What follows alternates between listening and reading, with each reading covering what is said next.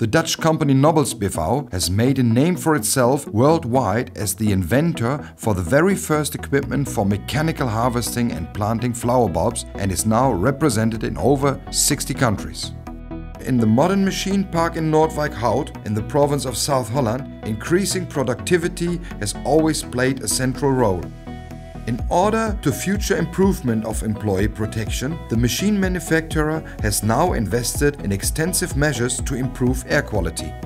The 8 welding workstations within the hall were combined into a single unit and equipped with Kemper extraction technology. The first instance of air pollution control are the 8 mobile extraction units. The system is responsible for welding smoke extraction at source and has a very flexible extraction arm. The extraction hood is equipped with an optional work light and allows the welder an optimum view of the workpiece.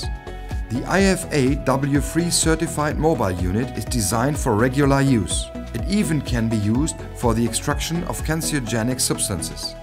Its disposable filter with large capacity not only offers extra long service life, but also a simple, fast and contamination-free filter change.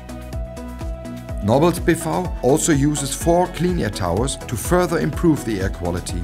The standalone room ventilation system works according to the layer ventilation principle with an extraction capacity of up to 9,000 cubic meters per hour and effectively protects employees and machines from fine dust.